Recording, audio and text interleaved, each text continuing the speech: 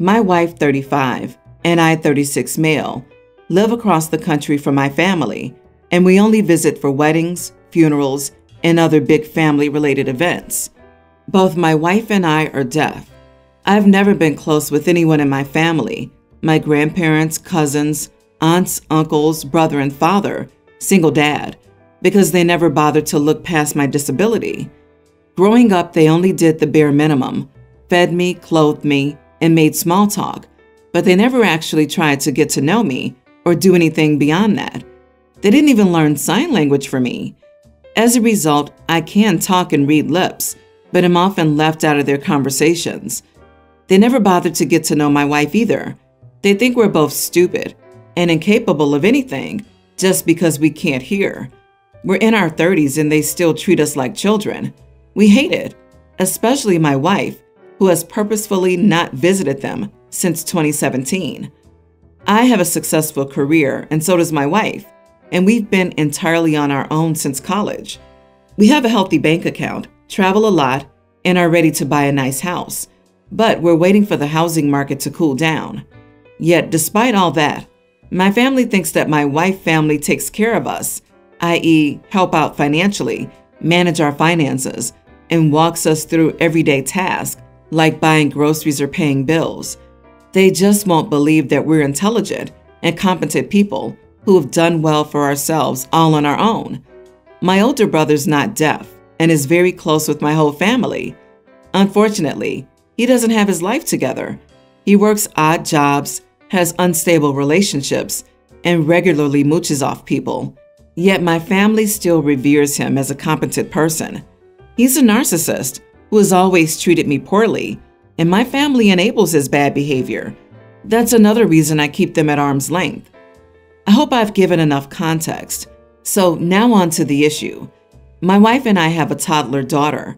When my wife was pregnant, we decided we didn't want any of my family in our daughter's life.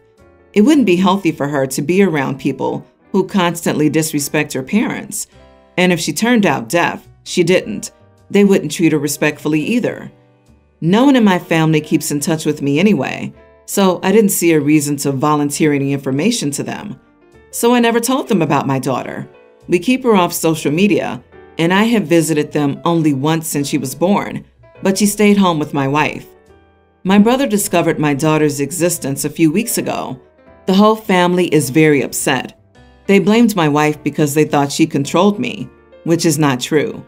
They accuse me of denying my daughter a family that could have her in many different ways. They may have a point.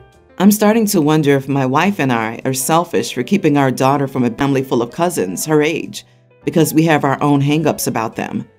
Am I the idiot? Not the idiot. I think you made the right decision, and they don't seem worth keeping in contact with. I'm struggling to understand how they're so dense that they don't realize you're a smart and capable person. So often, I think people get the view that deaf people are mentally deficient because they have never met any, but they have known you your whole life and still don't get it? Even with the perfect comparison of your brother. Strange. My parents are like this with my brother and me, but I'm not deaf. I have autism. They treat me like I'm an idiot who can't do anything, while my brother, who messed around all through school and life, is the revered golden child. It's insane.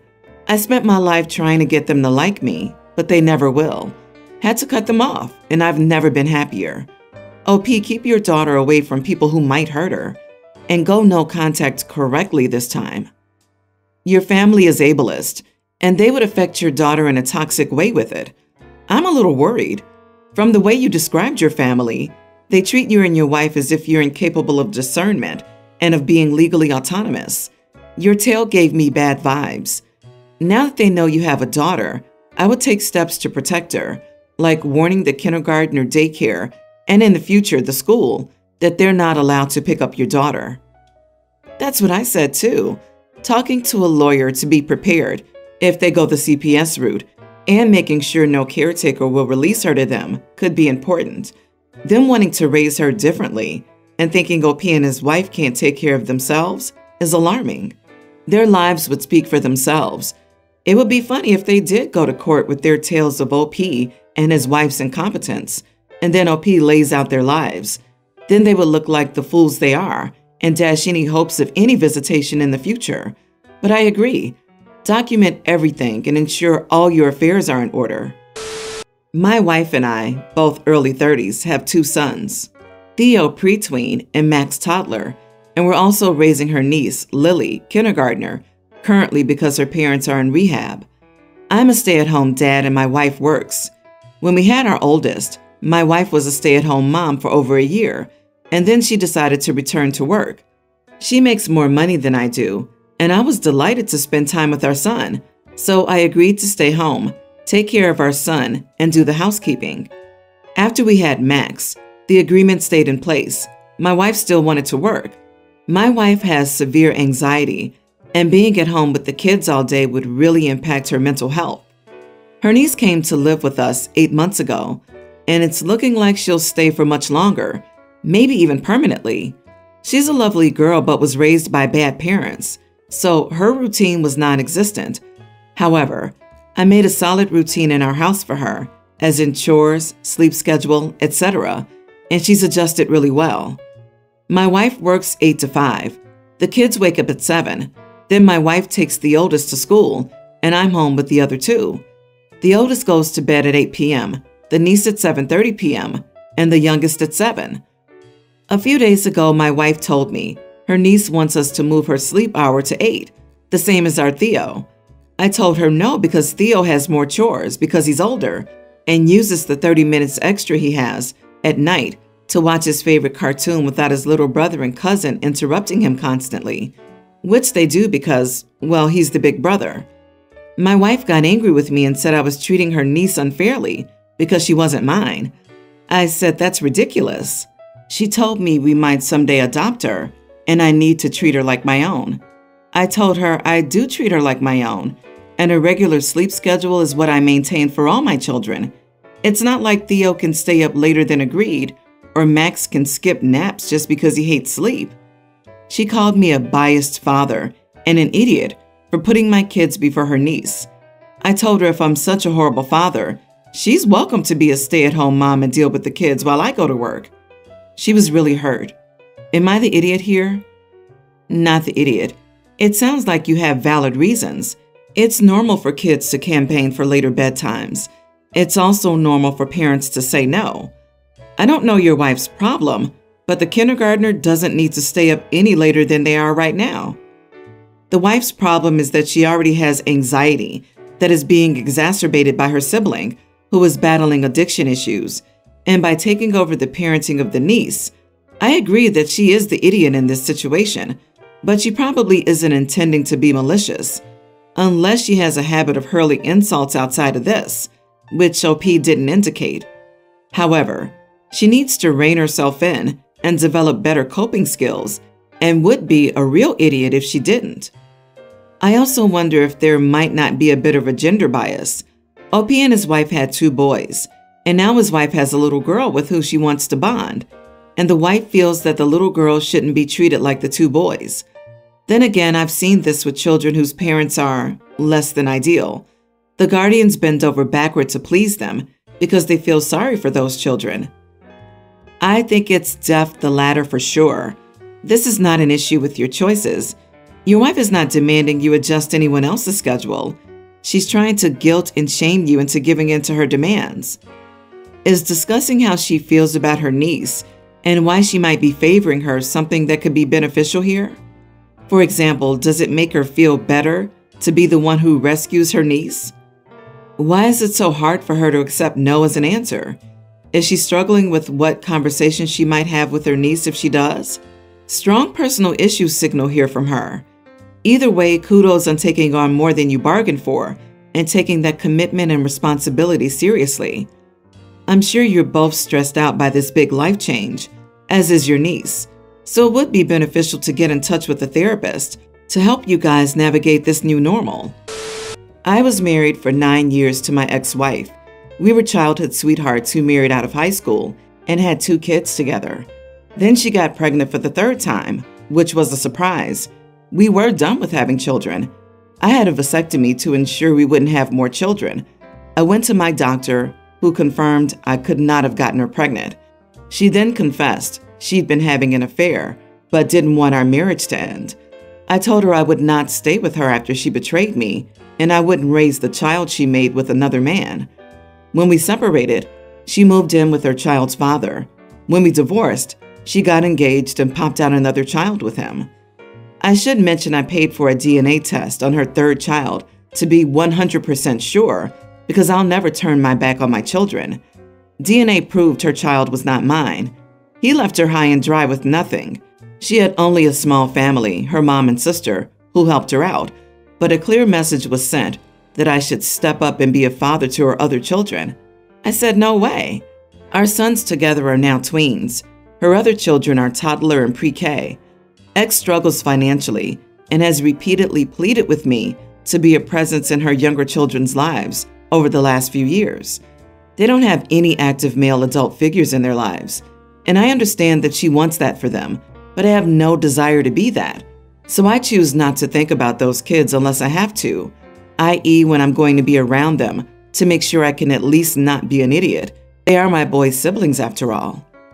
The older of the two is having a birthday soon, and I've been asked if I could buy some gifts and show up at a birthday party for her, the child. I've refused. I said it's on my ex. So now her mom and sister are coming after me for not stepping up and showing my boys what a real man and real father are. They say I'm damaging my boys, ruining their childhood and future by not displaying true compassion and love and embracing their siblings. I have also been accused of causing a rift because the boys call them half-siblings versus just siblings. They say I allowed that divide to happen. They also say two innocent children have very little and see their brothers with so much more: possessions, family, quality experiences. And while they're little now, the oldest is about to get to an age where this stuff starts to stick. My ex heard about the exchange with her mom and sister and called me an idiot for punishing her kids instead of her. Am I the idiot? Not the idiot. She was unfaithful and now expects you to pick up the pieces? That's comical. Look after your biological sons and yourself. She got herself into this mess, no one else. Once your kids are older, you can explain what happened and why things seem different for their siblings. But for now, you're a great father to your kids. Why are they punishing the man taking care of his kids instead of the one who bailed? They should invest their energy in hounding the kid's actual father for child support. But no, let's try to take advantage of the guy she betrayed. What is it with cheaters wanting everyone to play happy families with their affair kids? Talk about having your cake and eating it too. The money you spend on kids that aren't yours is money you can't spend on your kids. This sucks for the two younger kids who've done nothing wrong, but that's something their mother should have considered before cheating on you. I, 30 female, am 8 months pregnant with my first child. It's a boy.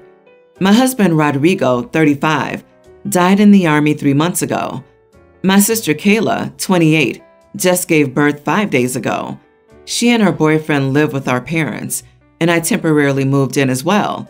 It's a huge house because I hated being alone, and my parents have been very supportive. We were going to name the baby Alex, and I'm still going with that, plus Rodrigo as a middle name. My sister never discussed baby names with the family or me. She always said she loves Hispanic names. We are white Americans and my husband is Mexican. Yesterday, she returned home with the baby and introduced us all to baby Rodrigo. I started crying and told her that was awful of her.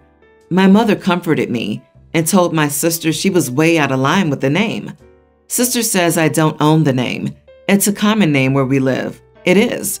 And I'm going with Rodrigo as a middle name anyway, not a first, so it won't be a problem. I told my sister to change the name to anything else. She says I'm an idiot for suggesting she changes her kid's identity. Am I the idiot? Dear God, you are not the idiot. Is she really gonna say that's his identity while he's an infant? I think my eyes just nearly rolled out of my head. If she refuses to change it, I tell her to go kick rocks and go no contact. I am so sorry for your loss. My heart goes out to you. While you can't own a name, it still feels wrong to name your kid the same name as your sister's dead husband without talking about it first, especially if he died so recently. Maybe if she talked to you about it first, you'd feel differently. Do yourself a favor and find your place before giving birth and move out. Wow, not a trace of sympathy in your sister, huh? Your sister knows what she's doing. She's not a very good person. You can't force her. She probably won't cave because she already knew it would hurt you and did it anyway. If that's her attitude, you and your baby would be better off going no contact with her. Also, if I were your parent, I would kick her out of the house for being insensitive. My nephew's birthday dinner was at Outback Steakhouse, and my autistic daughter has many food sensitivities. So I looked up the menu and asked if she could eat anything on it. She said no and asked if she could prepare her food. I said she could and asked her to keep it simple. She said she would make a hummus and pesto sandwich and apple slices. I said that was fine. I put the food in Ziploc bags in my purse. At the dinner, everything was fine at first. We all ordered drinks. I got a Coke and my daughter got an Arnold Palmer. When it was time to order food, I got the steakhouse salad and asked for an extra plate, and my daughter very non-obtrusively declined to order. She was so quiet and calm that the rest of the party didn't notice. When the food arrived, I quickly put my daughter's stuff on my extra plate and slid it over to her. Since she was eating off the restaurant's plates, it was hardly noticeable that she wasn't eating restaurant food. My sister, however, saw what I did and got angry.